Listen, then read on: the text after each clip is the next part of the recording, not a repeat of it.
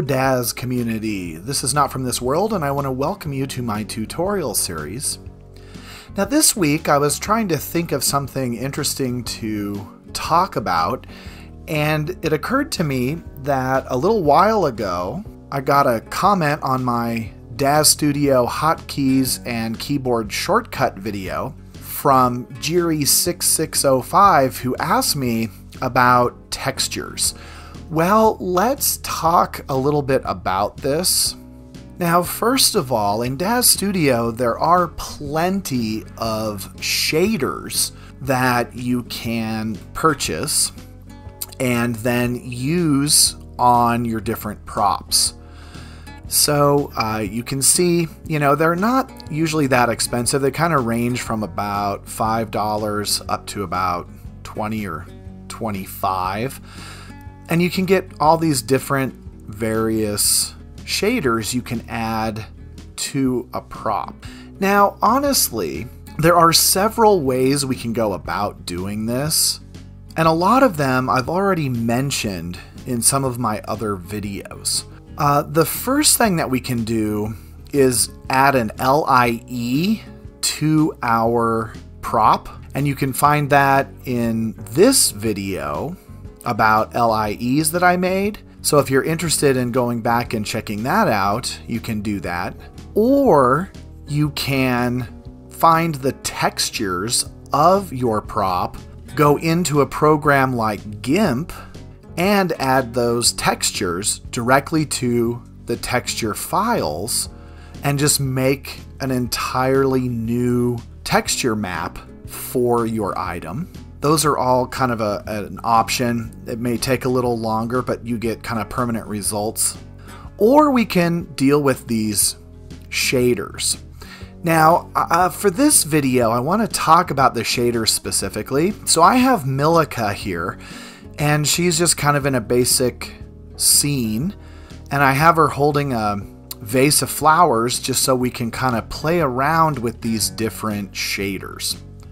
Now, to get started with shaders, first of all, I think it's important to realize that DAZ Studio comes with some shaders that you can just kind of mess with, and you can find them here under the DAZ Studio formats. Just click on that, go to My DAZ 3D Library, click on that, and then scroll down until you find shader presets.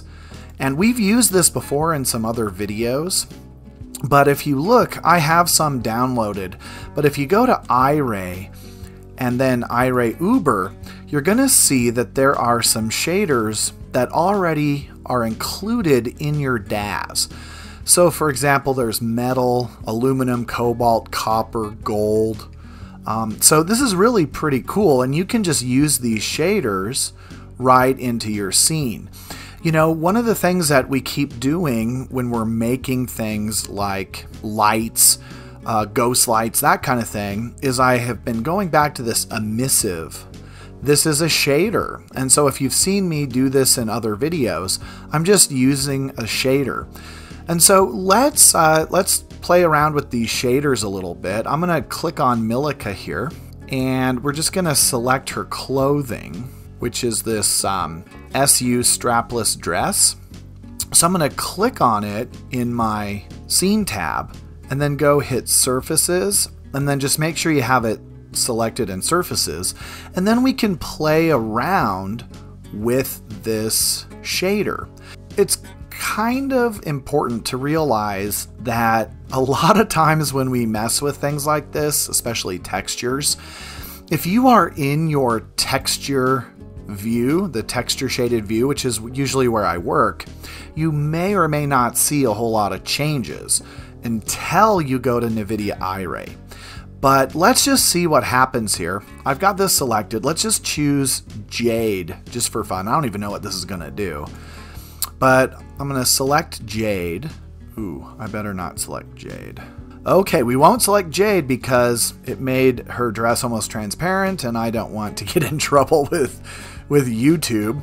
So let's try Silk Blue here. We're gonna just click on the Silk Blue, and you can see it just changes her immediately to Silk Blue. So you have some shaders already built in.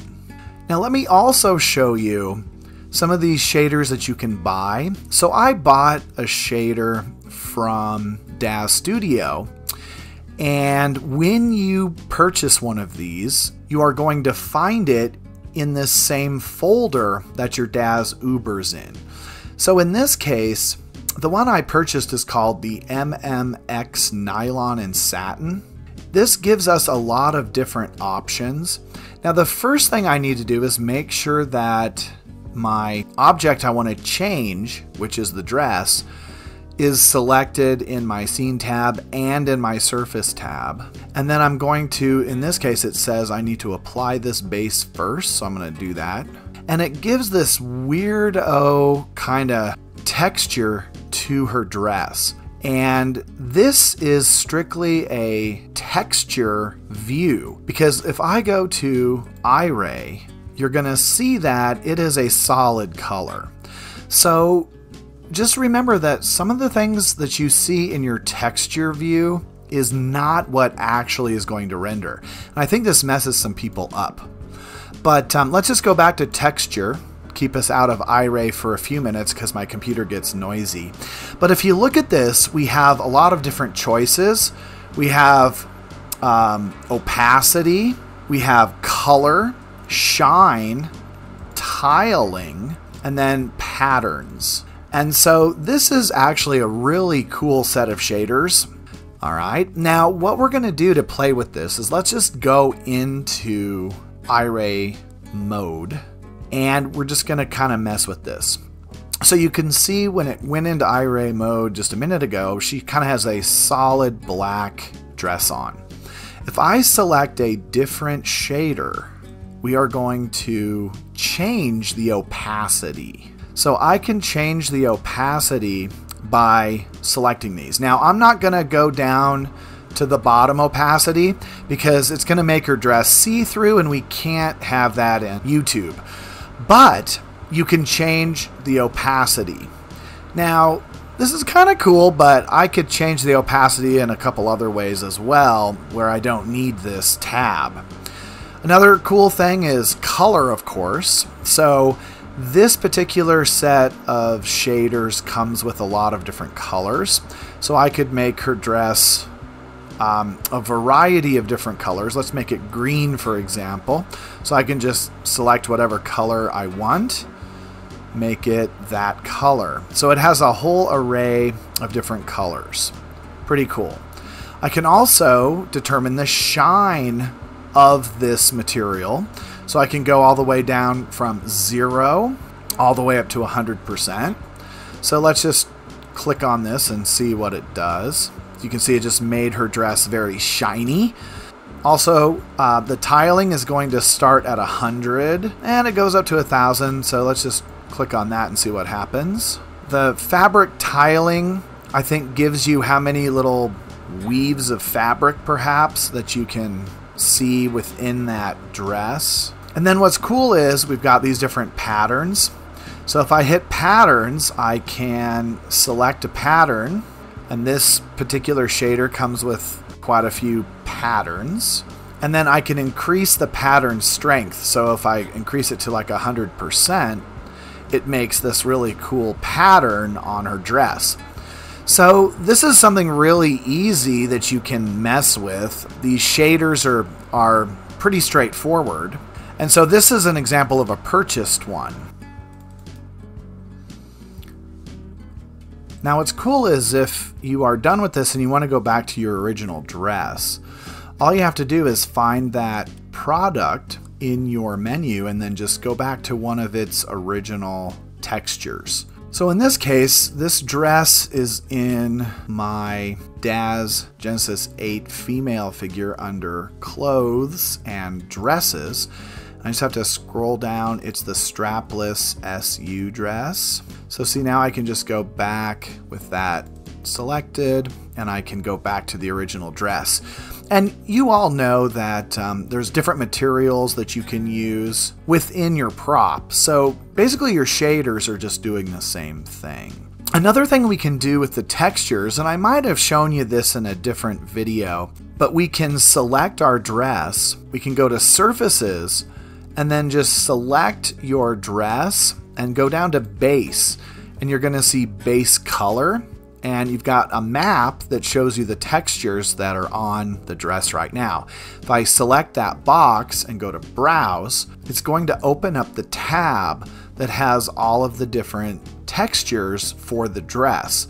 Now I have a texture file folder on my computer that I use for all kinds of stuff, and if I scroll down, you may have remembered I've used this blue plaid texture that I found off the internet, and I can just select that and see it changes that texture as well. So your shaders can change, props, whatever, but so can your surface maps. And so that's just another example of how we can do this. So really, by using this kind of a deal, there are infinite ways that you can change the appearance of a prop or clothing. And see, we can do it even with the vase here. That's why I have her holding a vase, is if I select the vase and just go to the vase's texture under the surface, I'm just going to select base. See, it gives me the color and texture map for the vase. If I just click on that picture, I can go to browse, and it's going to show me all the different ones that the product came with. Of course, I can go to my saved texture map, and I can make this vase any texture I want. Now, you know, there is some issues perhaps with seams and matching you have to think about, but generally this is really pretty easy. We can also change the vase's shaders the same way that we changed her clothes. So if I go down to my shader preset folder, I can add any kind of shader that I want to this vase. So if I want the vase to be this midnight blue, I can just click on it. I think the key to this is making sure that you have whatever you want to change selected in your scene and in the surface tab. And then you just have to realize that what you do is going to be different in your texture shaded view than it will be in your iRay view. So let's set up Milica here. I'm going to change, let's choose one of those nice shaders for her dress. We're going to go back and change this. All right, now you can see that she has a really cool looking dress on. So this kind of shows you what the whole thing looks like. And so I hope that helps you with shaders. They're not hard, you just got to kind of play around with them. The ones that you buy, just add them into your scene. Just remember that you may need to keep it on the iRay preset, and that you have to always have your surface tab selected what you want. Alright, so I'm going to just set her up. I kind of like this camera a little bit better than that close one. So I'm going to just set this up, and let's do a quick render and see what we get. I hope this kind of helped and answered your questions. And let me know if you have some better tips on shaders or just some things that you use when you're playing around with shaders. So, little crash course here. Don't forget to like, subscribe, and shoot me a comment or two. I love to hear from you. And until next time, have a wonderful day.